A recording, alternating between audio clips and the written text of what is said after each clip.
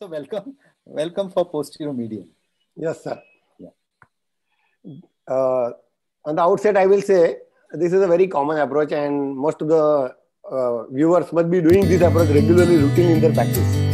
So there will not be anything great or new thing which can be seen in this approach. Welcome for Posteromedial. But I have got my few tic-tacs, and usually this is a posteromedial approach for a posteromedial condyle tibia.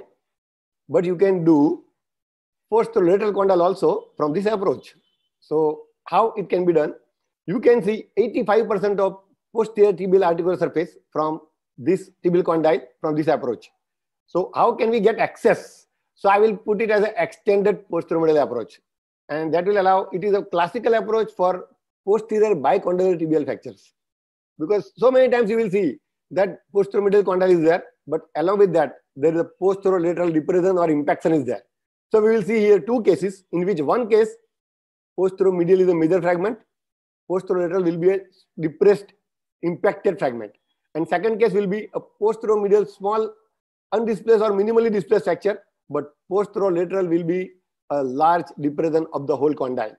And how we did it, so we will see both the cases, and I will see edited very nice video, and I'm sure that after seeing this video everybody will be able to do it in the clinic. This is a very simple approach and there is no danger. First case, this is a posterior bicondylar tibial fractures. The CT scan is there, and you can appreciate with my arrows. The red arrow is showing posteromedial condyle in coronal plane as well as in the 3D picture. The green arrow is showing that the lateral condyle outer rim is intact with posterolateral part. So lateral condyle medial half, posteromedial half of the lateral condyle is depressed and impacted, and the round circle is showing that this is the impacted lateral condyle, right? Now we will directly go to the video. Prone position, left side thigh. The transfer line is the popliteal crease, and I just curve the incision a little bit on the central side from the medial side. I'll cut skin and subcutaneous tissue gently. Don't go very deep, otherwise you will cut the gastrocnemius muscle. Bleeder comes, you just cauterize it. Second step. Now I will develop the interval between the semitendinosus and medial head of gastrocnemius proximally, and I will cut the fascia over the medial head of gastrocnemius. My finger is running and palpating the semitendinosus muscle proximally. That should be saved. In initial few times I could nick it, so it is, we have to be very careful. We don't have to cut the semitendinosus. Now you retract, separate, run your finger under the gastrocnemius middle head and separate it from the underlying popliteus muscle.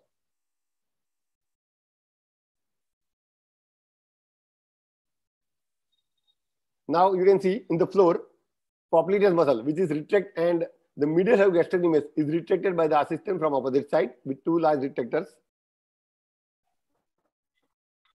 And I am palpating the posteromedial border of tibia with my finger, because my knife is going to touch the posteromedial border. It should touch the bone when I cut the popliteus muscle origin from the posteromedial border of the tibia. You can see how my knife cut directly on the bone. So it will elevate whole the popliteus muscle from the origin, from the medial border. You can follow it. Cut with the knife only. Don't use too much of blunt dissector and periosteum elevator. Uska chunda ban jayega muscle ka. So you cut all the fibers from the dissect subperiosteally. Reach to the bone and stay on the bone is the principle in this approach to prevent the injury to the vessel. Now I will be cutting the proximal tendinous part of the popliteus muscle from the posteromedial surface of the tibia. I am cutting that tendinous portion. When you cut this tendinous portion, be careful. You cut the fibers which you see it, because medially just next to it, it is a popliteal artery. So if you cut blindly, you can nick the popliteal artery. But it is very safe. You will see the vessels are far off from the muscle actually. So the muscle is totally released. Now I will show you release muscle. Whole popliteal muscle from the origin, proximally and medial border is released. And the vessel I will show. This is the vessel on the popliteal muscle. So popliteal muscle will be protecting the vessels. Okay. Now I will be doing tenotomy of the medial head of gastrocnemius muscle as I want to go posterolaterally also. Because if muscle is not cut, then it will not allow that much retraction. If somebody want to do only posteromedial condyle, then I think this much dissection is enough. You don't need to release the medial half gastrocnemius and don't need to release the soleus. But here, as we want to go medial half of posterior condyle, we will release both. So muscle is released, only tendinous portion is cut, no muscle fibers are cut. Now we will see soleal line. This is soleal line, and I will be releasing soleus muscle from the soleal line. And I will release from distal to proximal. My knife will be reverse. Because if you go from proximal to distal and enter in the muscle, you can likely to cut posterior tibial artery. So it is very near that soleal line. So we have to release from the subparastally from distal to proximal manner and cut only tendinous portion and go on palpating with your finger that you release completely. I have palpated my finger. The soleal line completely release soleus muscle, and you can then you will be able to go far laterally. It is released. Now we will see medial condyle, posteromedial condyle. Now the complete dissection is there. You can see whole posterior surface of the tibial condyle, and you can reduce the condyle as per the displacement. Now plating is done. The posteromedial plating is done, and now we will focus on a posterior condyle. Both the spikes on the lateral surface of tibia, and my suction is in the joint. Now you can see the light is there. Then you can see the depressed white articular surface of the posterior condyle. That is the articular surface. That was elevated, and you elevate maximum till you don't see the articular surface. Put a filler and then put a plate. So plating was done, and this after plating, this is the muscle. You will be able to see second plate also. That second plate inside, and that's the vessel lying on the popliteus muscle. So this is one exposure. This is the closure, incision and closure, and you can see post-op X-ray, and that's the follow-up after 1.5 years. So that's full healing, and both the plates are in position. Good reduction. Another case we will see now. This is the AP X-ray of the tibial condyle fracture. I thought it is a fracture lateral condyle tibia. Now it is a, you can see there is a vertical split showing the posteromedial condyle, and the slope of the lateral condyle is going posteriorly and facing posteriorly. Now we will see 3D CT. So we can see large posterior lateral condyle is totally inside the joint. Lateral margin and anterolateral margin is totally intact. There is no fracture there. And posteromedial condyle is seen on end-on view. Classic. It is so again it is a posterior bicondylar tibial fracture involving both the condyles. And posterolateral condyle is a split depression fracture. You can see there is a vertical split in the cortex posterolaterally, and there is a depression of the articular surface. As it happens in anterolateral side, exactly same thing happened on the posterolateral side with fibula head intact. So this is posterior bicondylar tibia is the diagnosis, and you can see pre-depression fracture of posterolateral condyle. It is facing direct posteriorly. So posteromedial condyle needs posteromedial approach. It dictates the posteromedial approach, and posterolateral condyle needs posterolateral approach. But here both the things are there, so we can avoid double approach and we can do single approach, extensile posteromedial approach, which can allow fixation of both the condyles together. So again we will see the same approach. It will be sort of a revision thing, but we will see how the posterolateral condyle seen in this approach very nicely.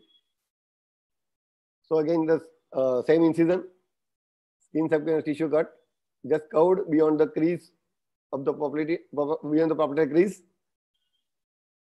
Cut skin and subcutaneous tissue gently. Don't make very bold incision, and you will be able to develop the plane. Now this is artery is showing the hamstring muscle, semitendinosus.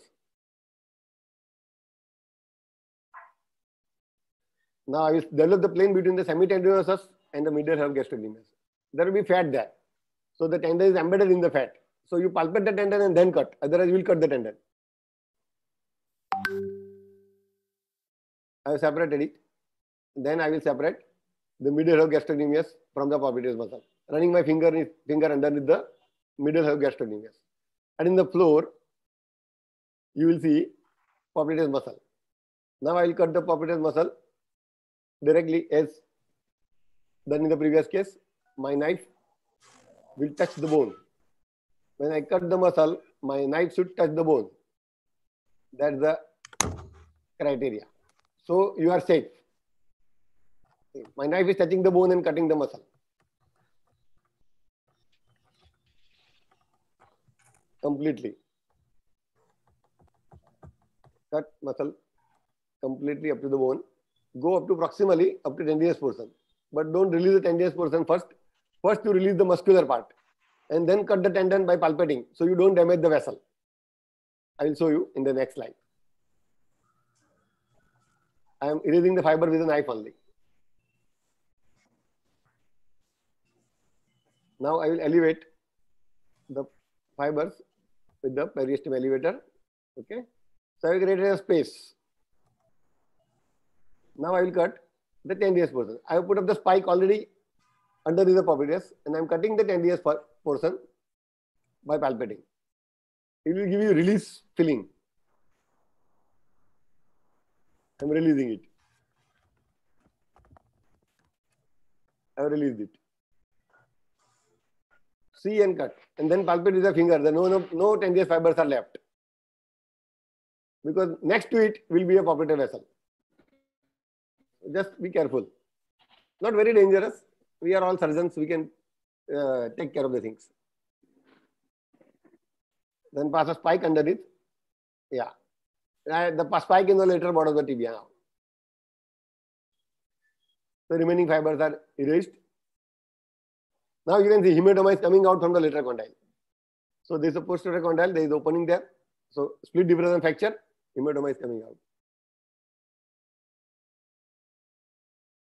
Now this is the muscle, and there is the vessel.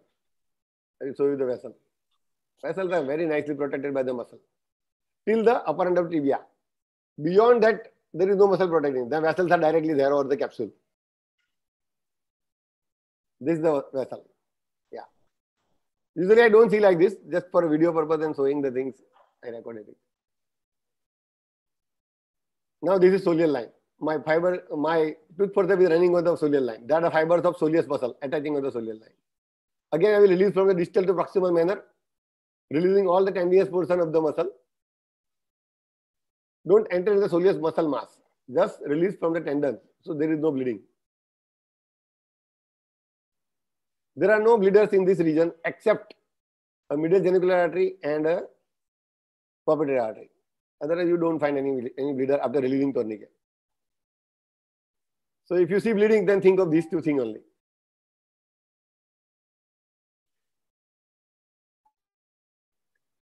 Completely release all the fibers of the soleus. There are some fibers are remaining. I will release it.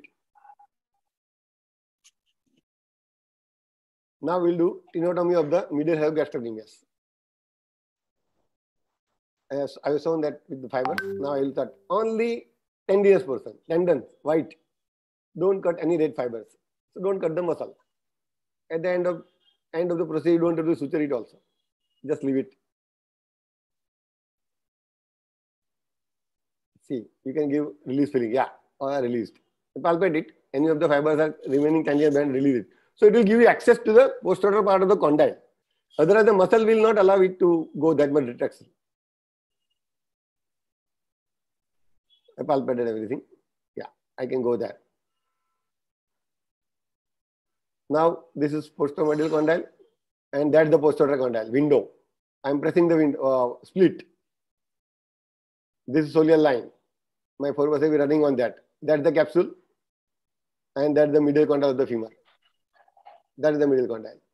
Yeah. So you can see from medial condyle of the femur, this. Even medial HOPA fracture can be fixed from this approach. Posteromedial HOPA, posteriorly, posterior small part. Now you can see that. That's the window. And you can see arrow, picture is there. What I am handling, 3D CT picture is there. So I am opening that window. Posterior cortex, posterior cortex.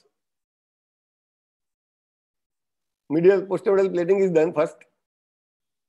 It is always better to, when you are doing posterior condyle, first do posteromedial plating, complete it, then do posterior condyle. Because sometimes the tibia is posteriorly displaced, so you will not be able to see it properly. So first better do complete posteromedial fixation, and then you can see wide articular surface. I have elevated that split, and you can open that articular surface. Yeah. It will be just in front of your eyes. This is how it looks like. I have put the 3D picture, what we can, articular surface of the tibia, we are seeing it. And you can see the white articular represent. Total condyle is almost seen. And you can elevate from this same window. This is the articular surface which we can see. The depression. The whole condyle which is depressed can be palpated. Suction can be put in the joint, aspirate the hematoma, and then elevate and fix it. Now I will be elevating it. So I will start from proximal to distal. I will get my osteoderm exactly under the fragment with some bone, subchondral bone, good amount, and then elevate it completely like this. I will elevate till I don't see the articular surface. That will be the maximum, because later condyle of the femur will act as a template. So I cannot do over elevation. Just give some traction to the limb. So it will open up the joint a little bit, and you can do a little bit over elevation, over correction of the depression.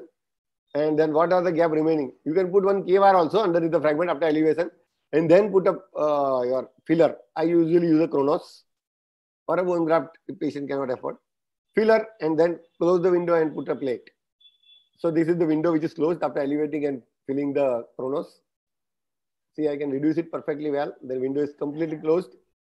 Then I will buttress the elevated fragment with 2 screws proximally and the plate. This is the plate. Second plate is fixed from the same approach.